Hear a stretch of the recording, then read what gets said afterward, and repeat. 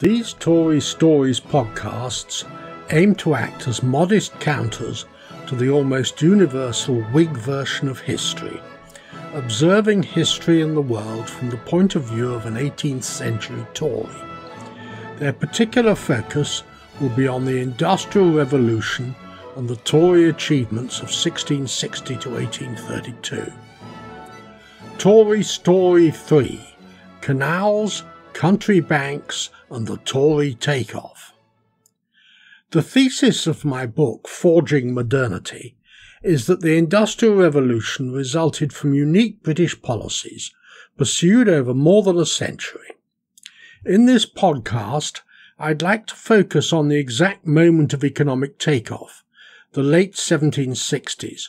Pick 1767 or 1768 if you want a particular year, and look at how that period's Tory policies mixed with some major structural changes in the British economy that caused lift-off and changed the world forever.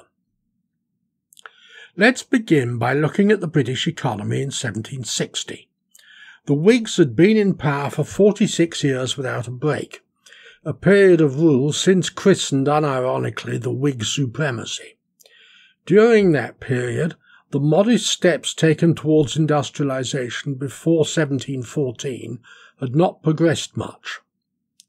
Sir Ambrose Crowley's Crowley Ironworks, the first real factory, is still in business in 1760 but hasn't expanded. It's currently being managed by his redoubtable daughter-in-law Theodosia after his son died in 1728. Two other early factories in the textile sector, Lom's Mill weaving silk in Derby and Marville's Mill in Northampton, using an early version of the spinning frame later used by Arkwright, are in business but not very profitable. Marville's Mill will go out of business in 1761. Abraham Darby, too, has improved the coke-fired process for smelting pig iron that his father invented in 1709 and expanded the business. But he's now wrapped up in lawsuits, although others are starting to use the technology. John Iron Mad Wilkinson opens his Broseley smelter in 1757. Finally, there are quite a lot of Newcomen-type steam engines around. From its invention in 1712, there were already 110 in 1733.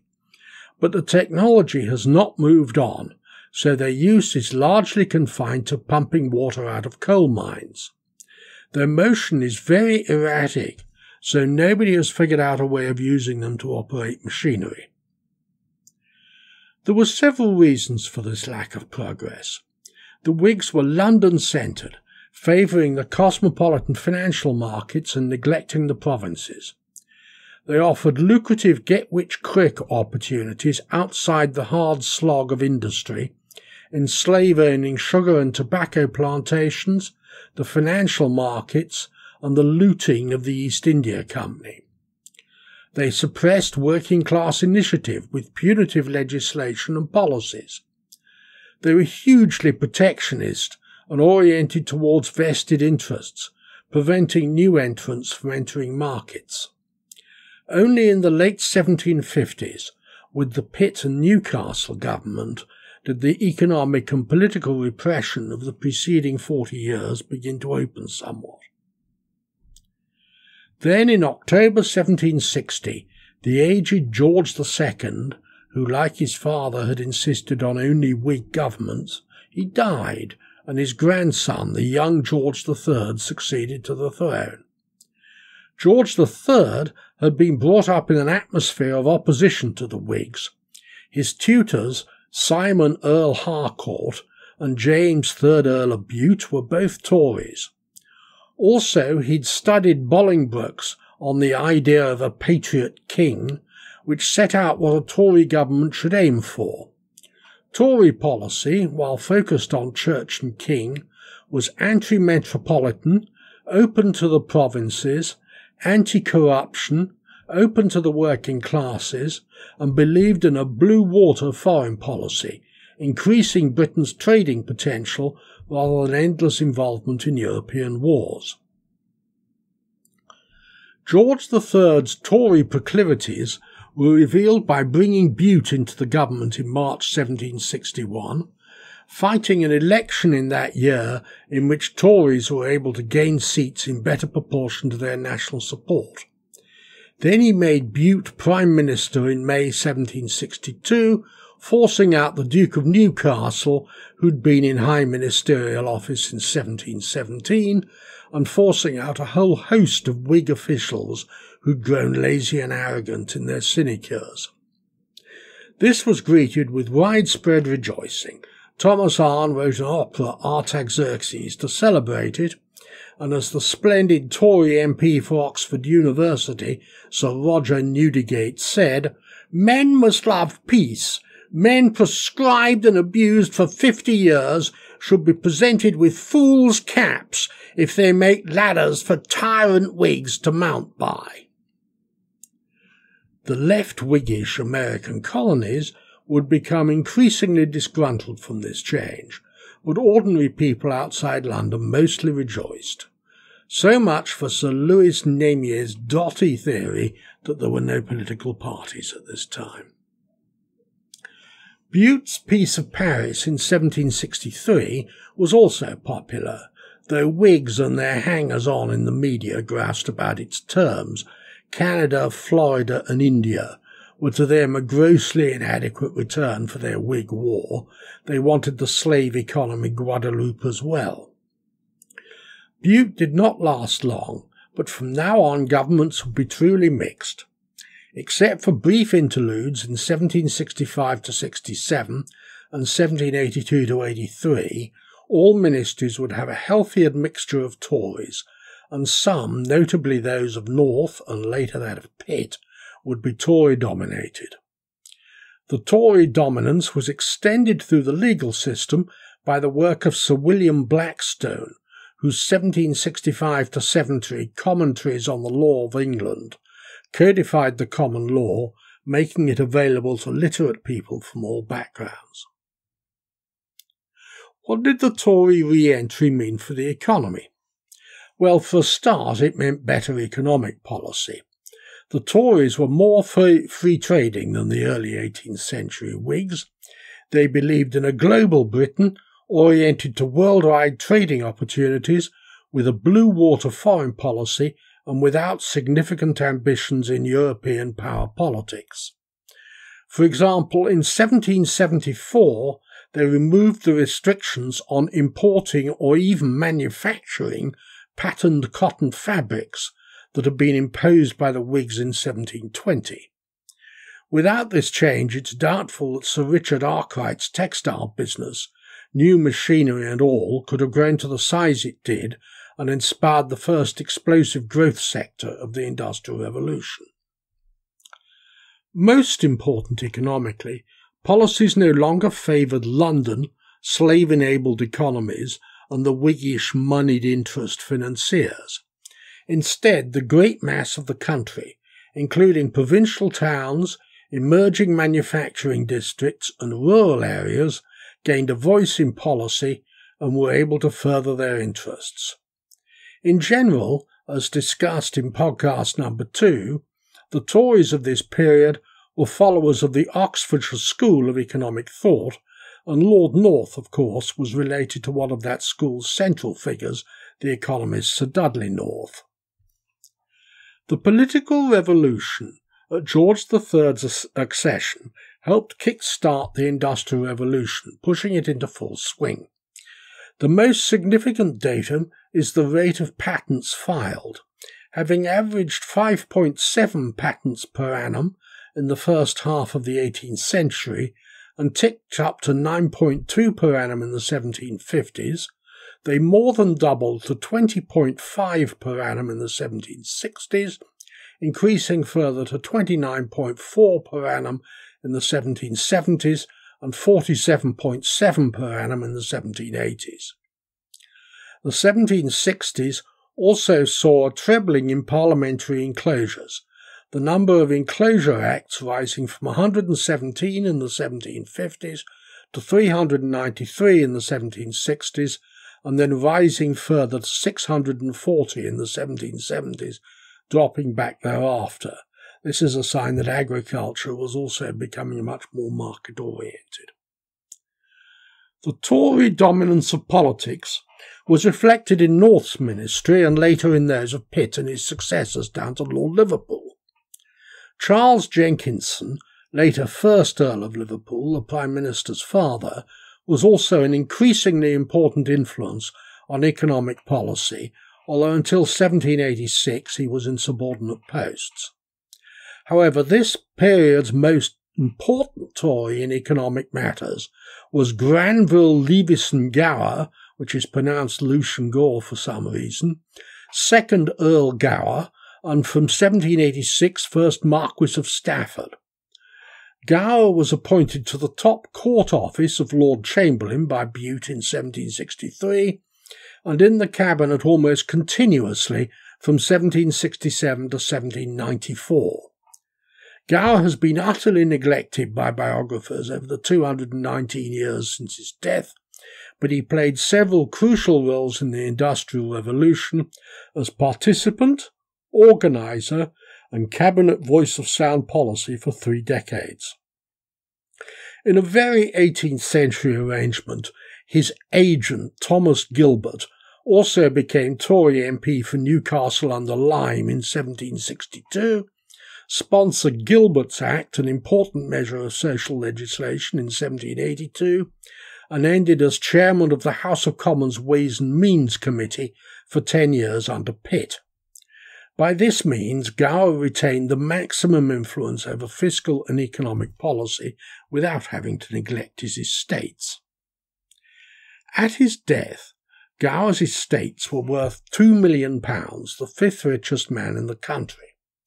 His Whiggish eldest son, who inherited the Duke of Bridgewater's estate as well as his father's, thereby became the country's richest man and was created first Duke of Sutherland in 1833 without any great distinction of his own beyond being a Whig.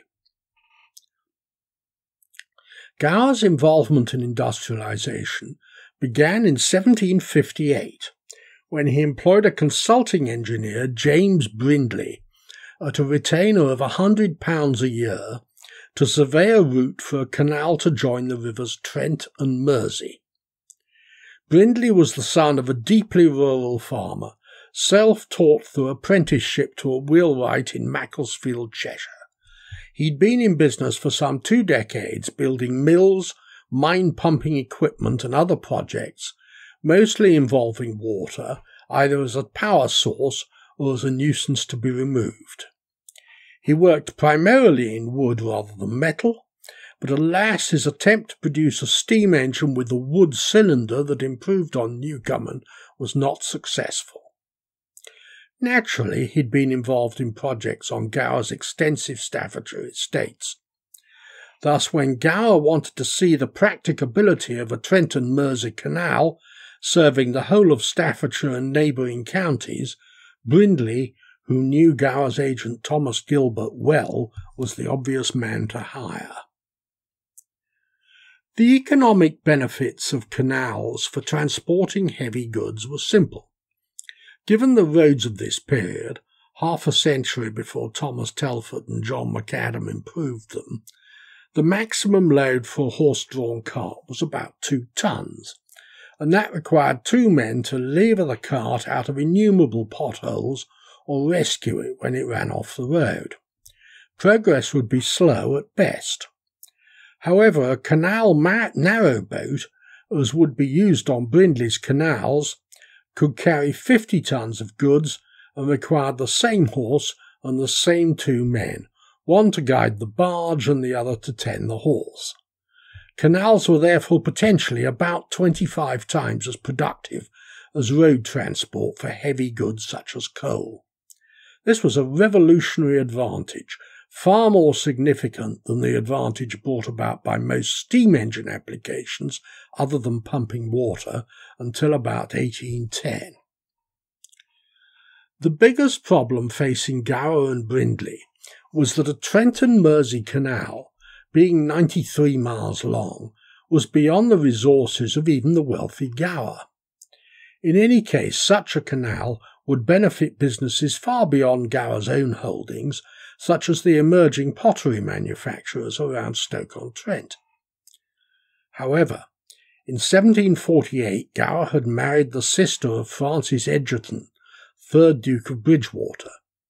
If canals were viable, they could be used to ship coal from Bridgewater's mines at Worsley to the rapidly growing city of Manchester, a much shorter canal, initially 10 miles, that would bring most of its benefits to Bridgewater himself. Either Gower proposed the canal idea to Bridgewater, or Bridgewater got to hear of Gower and Brindley's idea through his agent John Gilbert, who was Thomas Gilbert's brother. In any case, Bridgewater hired Brindley to work on his canal. Since Bridgewater was paying for the entire canal, it was built on a grand scale, with a 15-foot width, a tunnel through the mountain at Worsley to load directly from the coal face, and a much-admired Barton Aqueduct bridge over the River Irwell. During his work on the Bridgewater Canal, Brindley invented puddling, a technique for mixing clay, sand and water to produce a waterproof bottom for canals. He demonstrated this technique, messily but successfully, before a select committee of the House of Commons in 1762 while promoting the extension to Bridgewater's canal. The Bridgewater Canal's initial phase was built quickly at a cost of £168,000, that's £16,800 per mile, and was opened in 1761, halving the price of coal in Manchester, and being so profitable for Bridgewater that he immediately commissioned an extension to the Mersey at Runcorn that would allow shipping from Worsley to the port of Liverpool. The full project cost over £300,000, stretching even Bridgewater's finances and forcing him to borrow from his bankers. Already before 1760, with the encouragement of Gower, Brindley had planned a Grand Cross canal system to link the Trent, Mersey, Severn and Thames rivers. The Trent and Mersey would be the most important first leg of this plan. If this could be achieved, the entire Midlands would be opened up, sharply reducing the cost of heavy goods such as coal and enabling the products of Staffordshire's potteries, the West Midlands ironworking businesses and Birmingham's toy manufacturing to sell cost competitively both throughout Britain and through the ports of London, Liverpool and Bristol throughout the world. Once the first section of the Bridgewater Canal was opened and its construction much admired, it was available as a demonstration project to help in financing other canals. Other dukes took note of the Bridgewater Canal's success, but so did non-ducal businessmen, who realised that the cost of a local canal was well within the financial reach of local merchants and industrialists banging together, while the benefits of a canal for heavy goods transport as an alternative to horse-drawn haulage over muzzy roads were potentially immense. Naturally, Brindley was involved in most of the early canals, particularly in the Midlands. Since they were funded by share issues and debt from local tradesmen and gentry, Brindley's canals were built on a less luxurious scale than the Bridgewater, with only a 7-foot width and winding routes that followed the contours of the land to avoid expensive locks and even more expensive tunnels and aqueducts. As a result of Brindley's canal design, the standard canal narrowboat was 70 feet long and 7 feet wide. One such businessman was Josiah Wedgwood, who had opened his own Ironworks pottery in 1759 and, fired by the success of his creamware, was rapidly becoming both locally prominent and quite wealthy. He sold a dinner service to Gower in 1764 and learned about the projected canals at an all-day dinner with Gower, Brindley and the two Gilberts. Wedgwood quickly realised that the Trent and Mersey Canal would revolutionise his business. It would make raw materials such as kaolin from new deposits in Cornwall cheaper to obtain. It would also greatly reduce breakages on China shipments to London and elsewhere. The roads around his pottery in Burslem were particularly bad, since local potters dug them up for the red clay, an essential ingredient. Wedgwood became a salesman for the canal, travelling around the Midlands and introducing other businessmen to the idea, notably Matthew Bolton, and through him other members of the embryonic Birmingham Lunar Society, in full existence from 1765, but coming together for some years before then. With Midlands businessmen energised, not one but 2 canals were authorised by the same Act of Parliament in May 1766. Gower and Thomas Gilbert were sponsors of this legislation, which was steered through the weak Whig administration of the Marquis of Rockingham, who doubtless hoped to get Gower's support by allowing through his favourite project.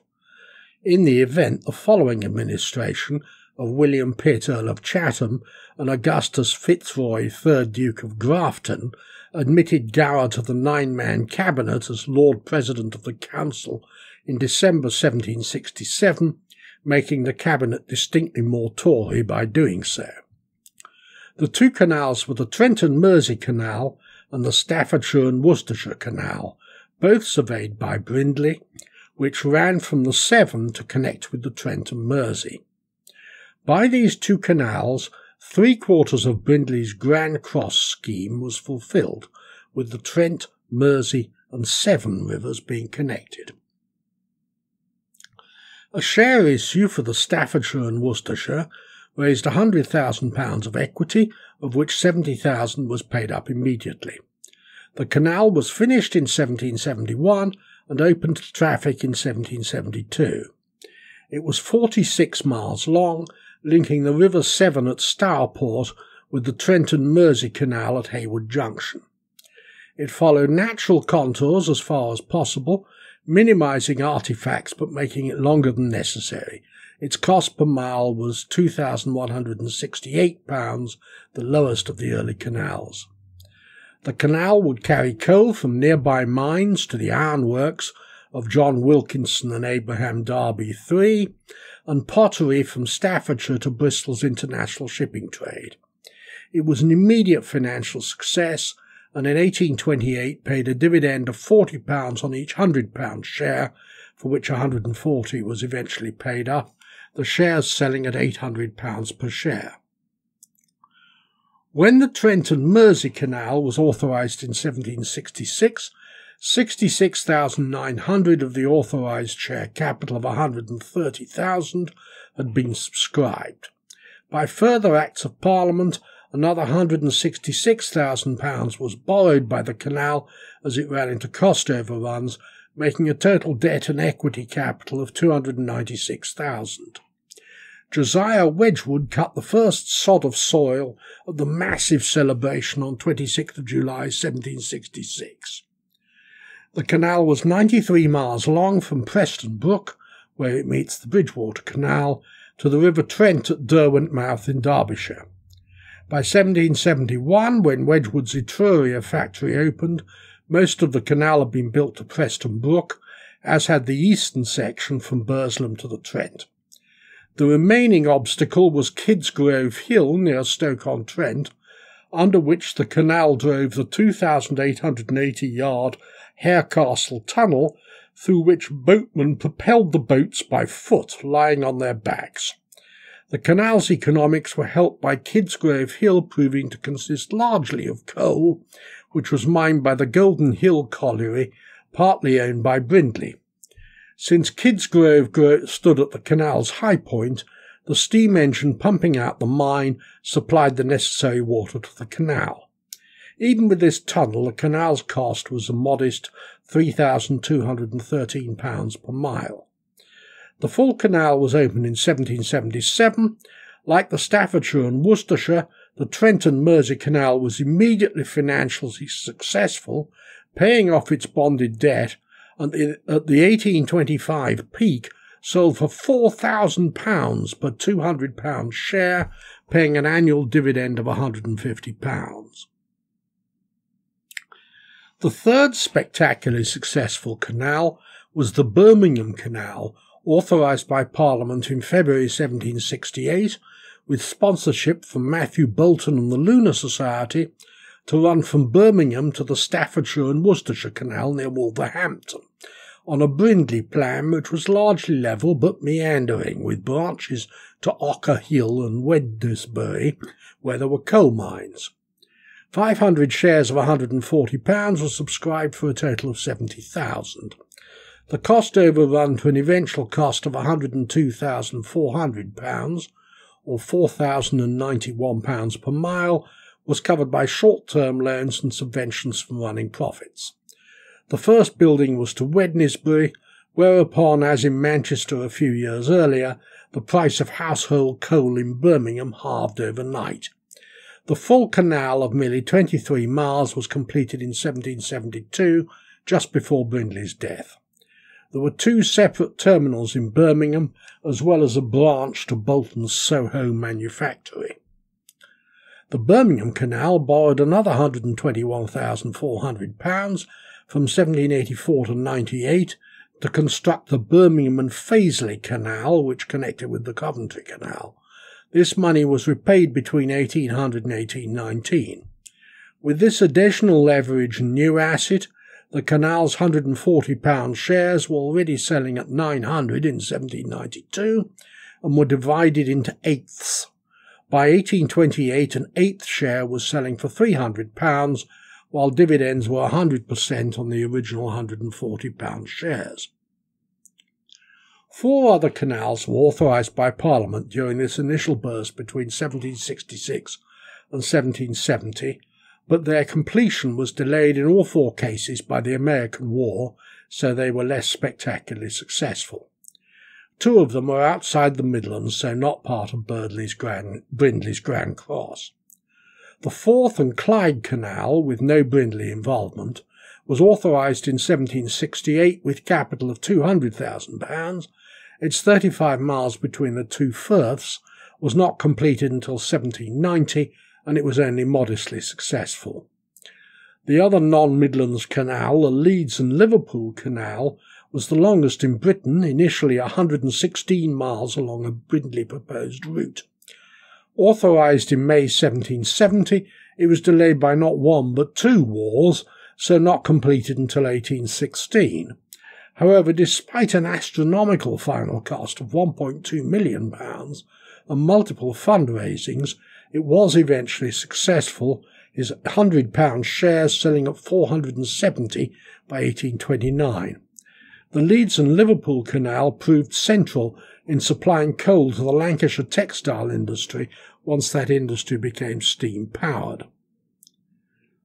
The other 2 Grand Cross canals were the Coventry Canal and the Oxford Canal. The Coventry Canal, authorised in 1768, runs 38 miles south from the Trent and Mersey at Fradley Junction to Coventry, taking in the Atherstone Colliery as you would.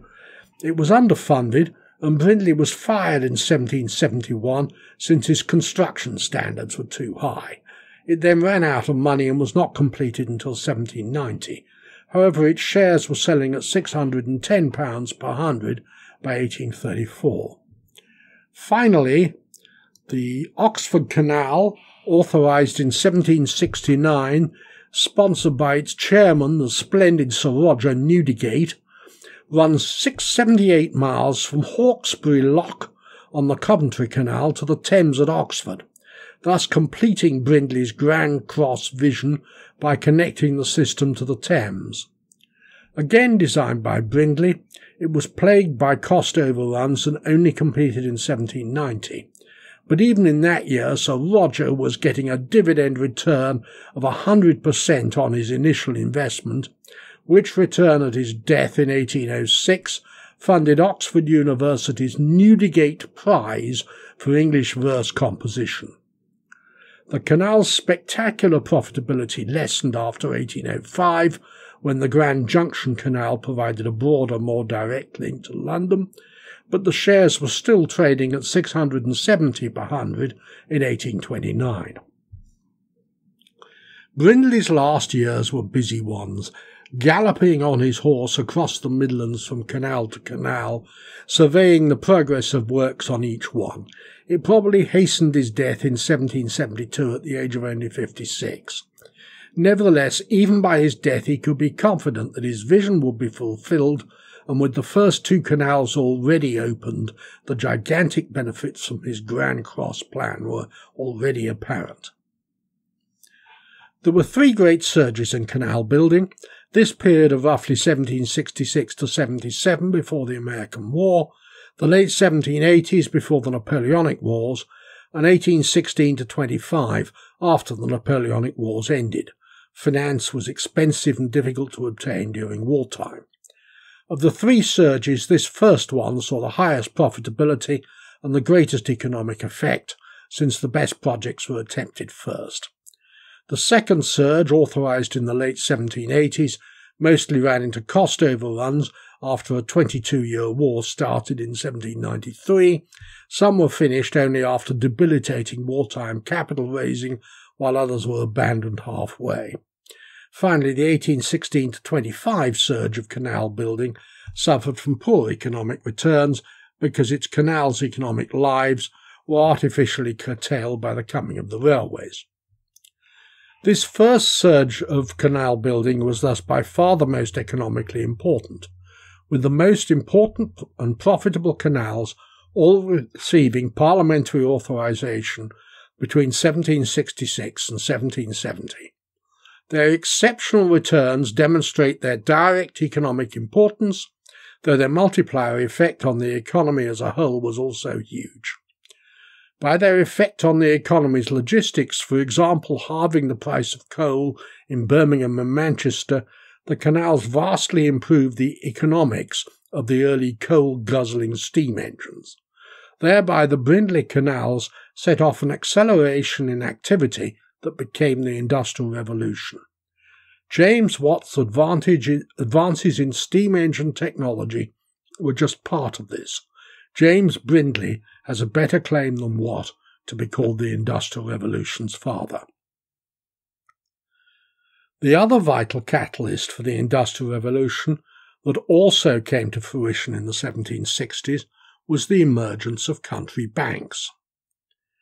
Banking services in 17th century England had grown out of 2 sources: scriveners, specialists in creating written documents, with a guild established in 1373, and goldsmith. Scrivener bankers, of whom the most famous was Clayton and Morris, had documents expertise, so specialised in providing mortgages for country gentry, for which they could undertake the necessary record searches, and keeping cash on their behalf. The original scriveners had provided this service for sheep drovers, bringing their flocks to London and selling them there. Goldsmith bankers made money from providing gold and silver plate to the very rich and the royal court, and dealing in foreign trade instruments. They became specialists in government bond markets when those markets appeared in the 1690s. This was initially an excessively lucrative business that caused them to grow at the expense of scrivener bankers. During the Whig supremacy, almost all banking was carried out in London, with city bankers specialising in the markets and West End bankers specialising in what we now call private banking for the very rich. By the Bank of England Act 1708, no bank other than the Bank of England was allowed to have more than 6 partners. This didn't matter to the goldsmith bankers, who became very rich and snooty like the merchant banks of 1914. However, there was a huge void in providing financial services to the gentry, tradesmen and other ordinary people outside London. After 1750, this void began to be filled by the creation of local country banks. One such country bank, Smith's of Nottingham, was founded in 1688, but there don't appear to have been any others before 1750. These country banks had a business mix like the old scrivener bankers, but were concentrated in one provincial town, their headquarters. They were typically set up by local attorneys with partners drawn from the most prosperous local tradesmen, and had modest capital, normally below £10,000. Country banks' legal setup affected how they did business. They could not grow much because their capital was so limited, and until the 1826 crisis, each year's profits were normally paid out as dividends to partners. They did not have many posh, wealthy landowners as partners because of unlimited liability, the unhappy experience of 2 Scottish dukes among 114 partners of the Ayr Bank — there was no partner limitation in Scotland — who were pursued until the 1820s by creditors from its collapse in 1772, showed the downside of being the richest partner in a bank that went wrong.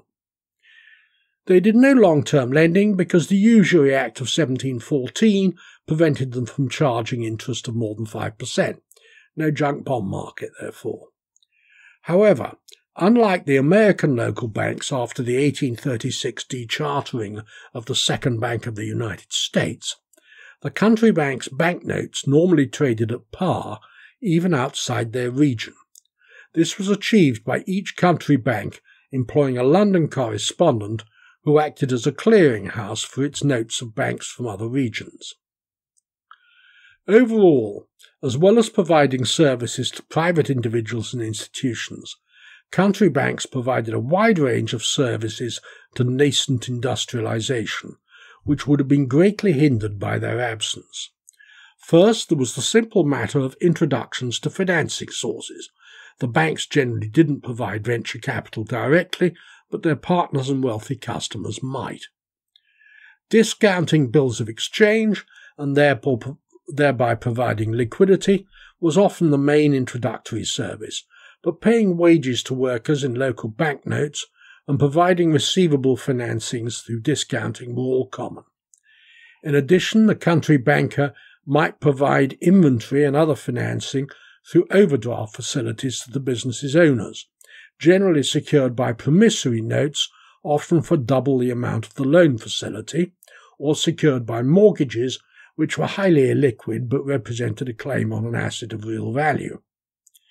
In one case, Praed & Company of Truro, country bankers came to specialise in Watt steam engines pumping out Cornish tin and copper mines, an early example of effective equipment financing with relationships with both the mines and Bolton & Watt.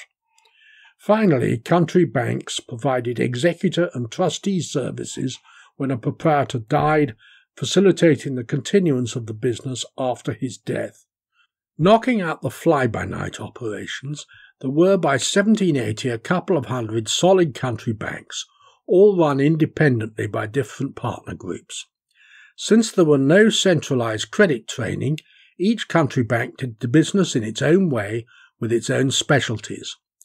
Providing an entrepreneur was not so eccentric as to set up his business where there was no local expertise, there were probably half a dozen country banks he could talk to within a day's horse ride, each of them doing business differently. Even as a working man, he could probably get an introduction to one of them or more if he needed it. These people were regarded as superior tradesmen, not socially grand like the later London merchant bankers. As one example, Richard Arkwright, with limited education and a background as a hairdresser and wig maker, got considerable financial help from Wright & Co. of Nottingham, a country bank founded in 1761. The result was that in the country banking system, many entrepreneurs obtained finance and a vast range of small businesses were able to discount their receivables, which is what most of them needed. No groupthink was possible, no fashionable ideas quelled the eccentrics, the bankers were not fashionable. If an idea could work and could be begun on a modest scale, the chances were that it could be financed. The localism and pluralism of England's country banking system made it a major contributor to the Industrial Revolution, which has not been sufficiently recognised. If banking had still been concentrated in London as before 1760, it's most unlikely that the many small-scale early industrialists in the provinces could have obtained finance. The 1760s also saw the emergence of 5 important industrialists whose careers, immensely assisted by the Canals and country banks, launched Britain fully into industrialisation in all its facets. They were Josiah Wedgwood, the potter in business from 1759, who invented modern marketing techniques and for whom the Trent and Mersey Canal was essential. His Etruria works was built beside its route. John Roebuck, founder of the Carron Ironworks in 1759, and he owned a colliery, patron of James Watt in the 1760s to attempt to pump out the colliery. Carron was a prime instigator of the Forth and Clyde Canal. John Wilkinson, ironmaster from 1757, and inventor of the boring machine for steam engine cylinders in 1774. Early investor in the Staffordshire and Worcestershire Canal, later founded several country banks and issued his own copper coinage. Richard Arkwright patented his spinning frame in 1769, his early efforts funded by Wright and Company. He was the main financier of the 14.5-mile Cromford Canal to serve his Cromford mill. His son founded a country bank. Matthew Bolton, substantial Birmingham manufacturer from 1757, sponsor of the Birmingham Canal, which had a branch to his Soho manufactory. Later partnered with James Watt, whose steam engines required cheap coal supplied by the canals. Overall, the sudden appearance of these industrial entrepreneurs indicates that Walter Rostow's Takeoff of the Industrial Revolution occurred not in the 1780s, as Rostow postulated, but nearly 2 decades earlier, largely sparked by the first canal boom and the country bank's emergence. Whether the political transition of 1760 directly catalysed industrialisation can be questioned. More likely, it had been latent for half a century before this, had begun to appear in Queen Anne's time, but had been dampened by the takeover of the authoritarian and London-centred Whigs in 1714. But there's no question the pluralistic Tory emergence assisted it, and key Tories like Garrett and Newdigate rolled up their sleeves and got directly involved. There are 2 lessons for today to be learned from this podcast. First, infrastructure like Brindley's canals can be crucial to economic growth, but only if it revolutionises existing economic patterns, as Brindley's canals did, increasing heavy goods transportation capacity 25-fold. Spending £100 billion on a train that saves 20 minutes between London and Manchester is a complete waste of money.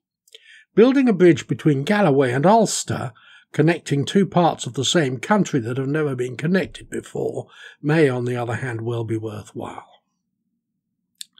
The second lesson is that innovation comes from small units, not large ones, and needs a financial system geared to this reality. A financial system of behemoth banks with 100,000 employees is a nominally private sector version of the old Soviet Gosplan. It will never finance anything new and useful. Nor will a system of hedge funds and private equity funds where they all followed the same fashionable and probably incorrect nostrums. We need a truly diverse financial system where the decision-makers are not fashionable but are local and are available for any ordinary person to contact. In today's world, that's a tough ask. It's perhaps the toughest to recover of all the Industrial Revolution's preconditions of growth. But it is worth making the attempt. Finally, I hope this podcast has convinced you that the emergence of the Industrial Revolution in Britain was indeed a Tory story. Thank you very much for listening. That is the end of Tory Stories, podcast number 3.